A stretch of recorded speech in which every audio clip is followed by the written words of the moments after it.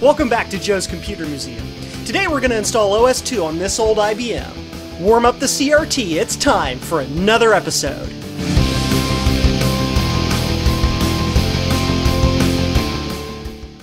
Ever heard of OS 2? It's pretty obscure, but it played an important part of modern computing history. I'd never seen OS 2 in the wild, and I wanted to play around with it. As a fortunate coincidence, I have a machine in my collection that was designed for and originally came with OS 2, so it seemed like the perfect opportunity to see what it's about. But before we dig in, let's talk a bit about the machine we're going to install it on. This is the IBM PS2 Model 76. It sports an Intel 486 33MHz processor, 24 megabytes of RAM, and a 2 GB SCSI hard drive. It came from Ford Motor Corporation and had Windows 95 and an Ethernet card added to it. Judging by the grime on the keyboard, it came from a dealership. It's a neat part of my collection and complements my other original IBM hardware. Before I started with OS 2, I wanted to preserve the contents of the hard drive. I figured the easiest way was to just replace it, and the best way to do that was a SCSI to flash memory solution. I'll touch on the process to get the SCSI to flash solution to work, but if you want to skip forward to OS 2, just click this thing. The device I used is literally called SCSI 2 SD. It's a custom board that connects to the 50-pin internal ribbon cable of your system and emulates a SCSI hard drive. You use the downloadable utility to set the size of the partitions, update the firmware, and more. After that, you just pop in an SD card, hook it up to your system, and you're set. With this machine, however, we have a little problem because its BIOS code lives on the hard drive. If you replace the drive, you'll find the machine magically stops working. You have to somehow transfer the code from the original drive to the new one. It took a bit of research to find out how to do it, but luckily IBM made this fairly easy. Pressing Ctrl-Alt-Insert during post with the original drive in the machine gets you into utilities that allow you to create special floppy disks. These disks are used to boot the machine and write the BIOS to a new drive.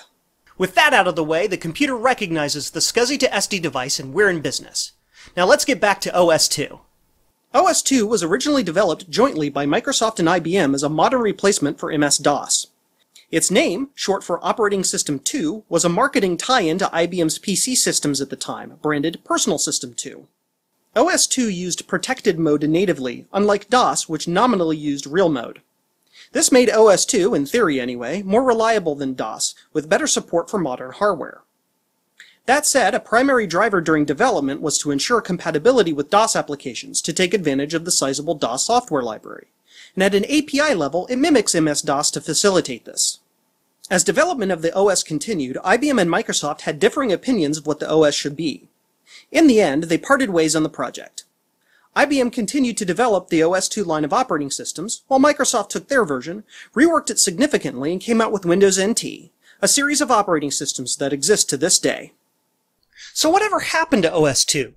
Would you believe me if I told you it was still around? That's right, the old beast still exists. Despite its age, IBM only dropped official support in 2006 and still gives defect support for a fee.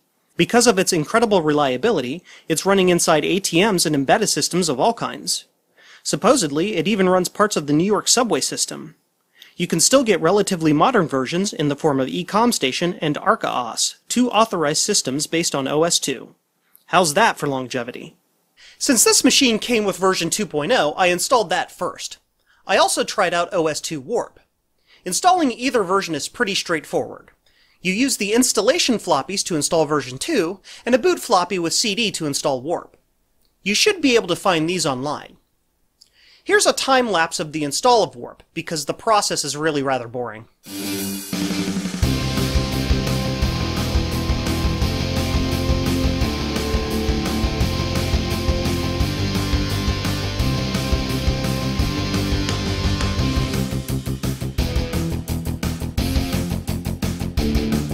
Now that we've done the install, let's take a look at both versions.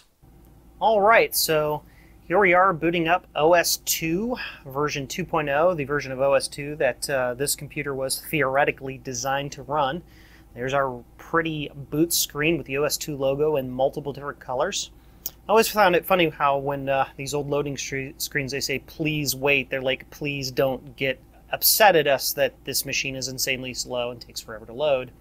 This guy takes a little while, but it's actually quite a bit faster than you might expect because we are loading from flash, so there's really no head weight. It's pushing data as fast as the SCSI interface can push it. We have our mouse cursor here. Neat to see that the mouse cursor is black with a white border instead of the other way around. IBM really didn't want to do the Windows convention there. And here is our entire operating system. It is pretty sparse. As you can see, the design is similar to the way Windows 3.1 works when it has minimized windows. As a matter of fact, you can even see that here. The system is set up so that you've got like the OS2 system here, which is similar to, I guess you would call it kind of like the program manager, so you can go in and see the applications that are on the machine.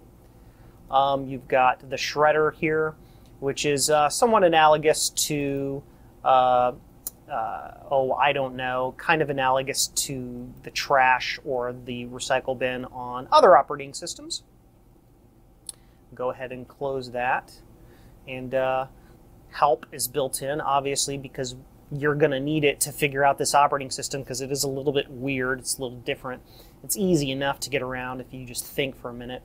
You've got your window controls up here, which are a little bit different. They're similar to what you might see in other operating systems, but the glyphs are different. You got your close menu in the upper left, again, similar to Windows 3.1. Heck, it even looks like a Windows 3.1 menu. It's using the standard Windows font there and everything. Hit close there and it closes it out. That's really all there is to it. You know, if you have your applications installed, they're going to be in here. You'll have an icon on the desktop here. Let's see what a minimized window looks like. Double click that, and it doesn't look like that at all. So yeah, even I'm having problems figuring out how this is supposed to work exactly, but that's fine. Close that. And that's really all there is to OS2 2.0. It's pretty flat. And when you want to shut this down, it's the funniest thing. There is no user interface here at all to help you figure out how to shut it down. You have to right-click in the middle of the screen here and select Shutdown. And then hit OK. You gotta love this message too. Are you sure you want to close everything? Select OK to continue shutdown. Select Cancel to end this task. Good on you, IBM, for being super official and formal there. So we'll go ahead and click OK and end our OS2 2.0 session. Please wait. Shutdown still in progress. Do not touch that power button. Oh my gosh, you might break it or something. And now there it is, ready to be shut off. So now let's take a look at OS2 4.0 Warp. All right, so let's load up OS2 4.0 Warp. You can see the boot screen's a little bit different. And there's our OS2 Warp boot screen. Beautiful Bezier curve on the font they got there, just the tip top of the mid-90s technology. So this is going to take a little while to load because this poor old computer's slow, but we'll bear with it.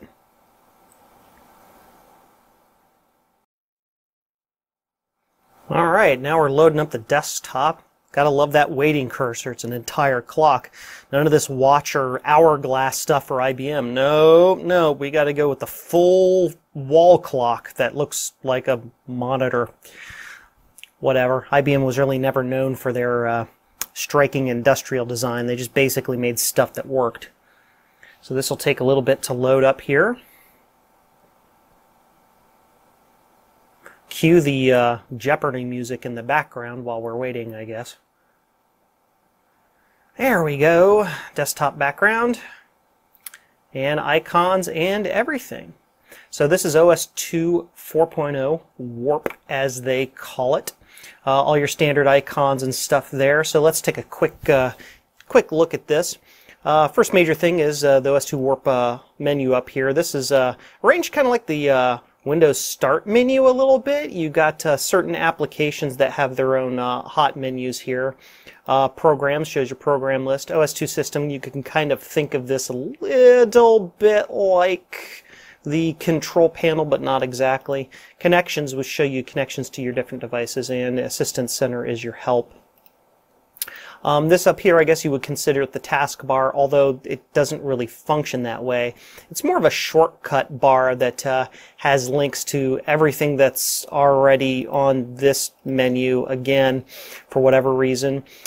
This was more geared towards your power users, although, you know, everyday users might get some use out of this. They're not really going to be looking for all the stuff on here. They really don't care.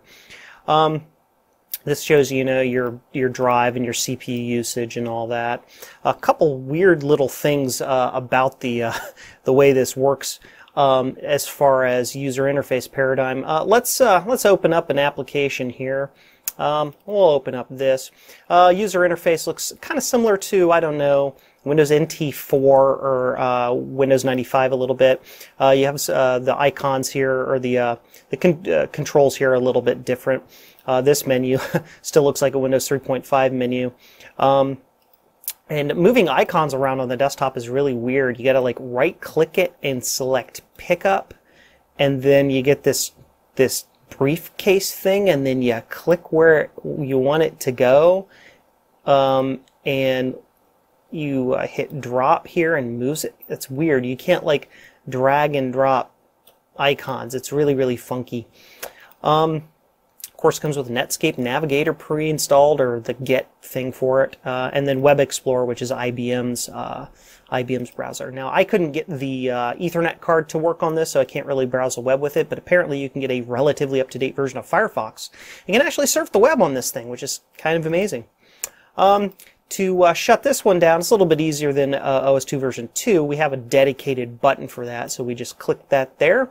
Are you sure you want to shut it down? We hit yes, and it shuts down. Pretty easy. Well, that's OS2 4.0 Warp in a nutshell.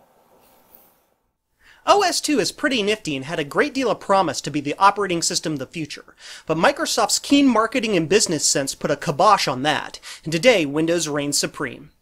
But under the hood of any modern Windows machine is a little bit of the soul of OS2, so in a way it lives on. Well, that's all for today's video. While you're here, check out some of my other videos, and remember, 8 bits are all you need.